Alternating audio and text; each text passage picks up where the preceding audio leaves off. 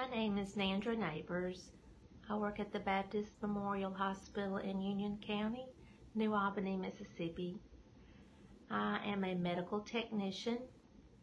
In the lab, we process many patients. We take care of all the patients in the ER. We do outpatients, pre-admissions, take care of all the patients on the floor, all the newborns. We have different machines that we perform all the tests on.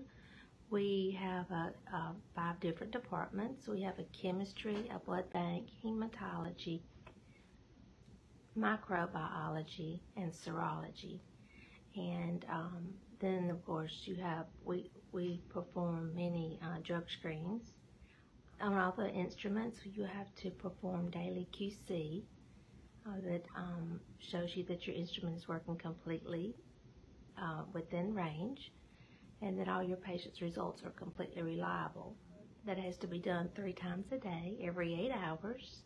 On our hematology machines, on the chemistry machines, we do it once every 24 hours.